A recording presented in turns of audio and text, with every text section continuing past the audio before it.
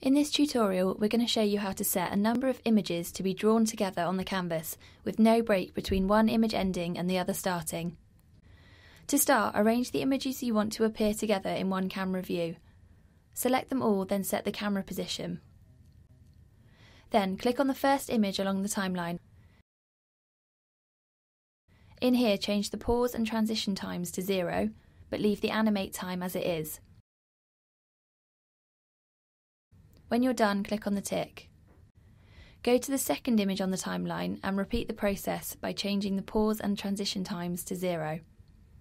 Repeat the same process again for the rest of the images, apart from the very last one.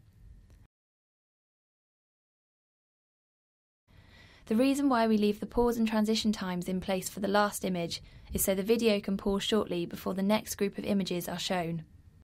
Click on the play button to watch the images be drawn together.